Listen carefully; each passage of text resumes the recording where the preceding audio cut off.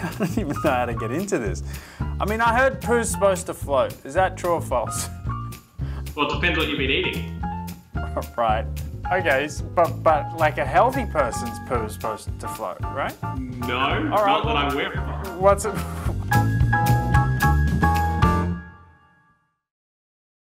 I can't believe I'm going to ask this to another grown man. What's a healthy poo? Well, a healthy poo would be a full bowel movement. It's solid, but not too solid, you know, like it's easy to pass, because the poo reflects things like hydration, how much water you're drinking, and the food that you're eating. So diets that are high in fiber, you're eating a lot of fruit and vegetables, you drink a lot of water, you'll have healthier stools, and the healthier stools will therefore be fuller from the fiber and the water and easier to pass. How often should one be taking a business meeting? If you know what I mean. You should be taking a business meeting regularly each day. Once a day is Once a healthy. day. But you can also, it can also be a couple of times, you know, twice a day is not a problem.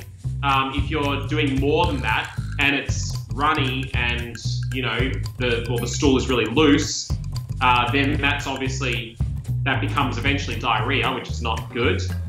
It can be for a whole bunch of different reasons, infectious, it can even just be stress can cause diarrhea. And then less often, it's called constipation.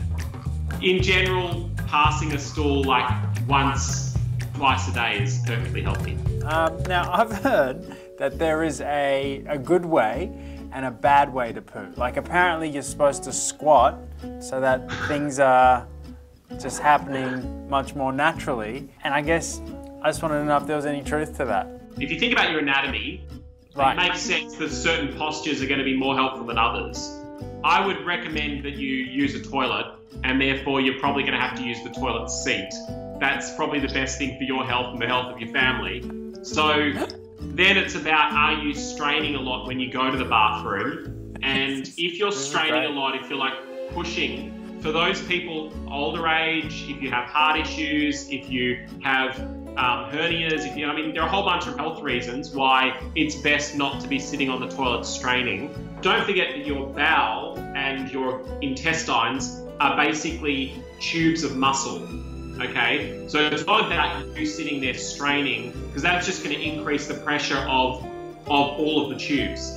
It's actually the tubes themselves need to massage the poo through your bowel and then into your rectum and then out your anus, okay? Let's try to keep a straight face if we can, Motaz. Right.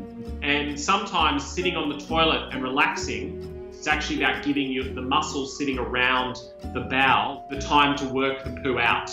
It's best not to strain. It's best to think, why are you having to strain? Do you need to change something in your diet? Or do you need to maybe spend a little bit longer on the toilet and let it come naturally?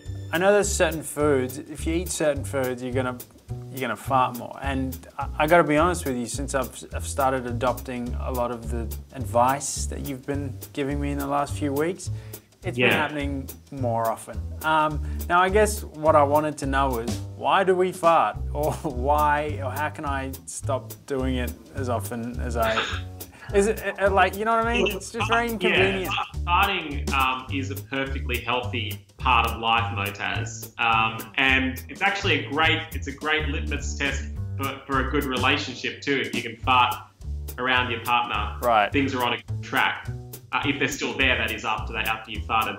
It's part of the digestion process. So there are all sorts of processes going on inside your gut. As you're breaking down fiber, as you're breaking down carbohydrates, it's going to release certain gases, and particularly carbon dioxide and methane. Okay, it's part of the fermentation processes that are going on. It's part of the digestion processes that are going on. So as you eat more fiber, it's going to, there's going to be more of that activity in your gut, and you're going to release more, farts. It's perfect. I mean, it's perfectly healthy. What's the distinction between good farts? Anyway, I don't want to. All farts are good, buddy. All farts are good. Is there anything I should be looking out for this week? Why are you laughing? Don't make this hard. Sandro, give me some poo homework. Pooing is a completely normal part of life. I know we get embarrassed buying toilet paper and you can't evidently talk about poo or farting without giggling, but Pooing is a very natural part of life. We all do it, right? Not Kim Jong-un. Okay, I'm not going to go there. The first thing I want you to do is, after you've had a poo, just have a quick look at it. First of all, make sure that there's nothing that shouldn't be there. Like, sometimes you'll notice blood in your stool. That's something you should chat about with your GP, okay? If your stool is very, very black, again, have a chat with your GP. Try and make sure that you're pooing a soft, solid, full stool at least once a day. And if you're not doing that, think about how you can get more fibre into your life. Make sure that you're drinking enough water, a couple of bottles of water across the day, and not too much coffee or caffeine or other things that can that can act as diuretics. If you find that you're having to really strain, or it's painful, or you're not pooing very often, then change your diet. If you're still not getting results, chat with your GP or give me a call when we're not speaking to the entire nation. Easy. Thanks, Sandro. Pleasure.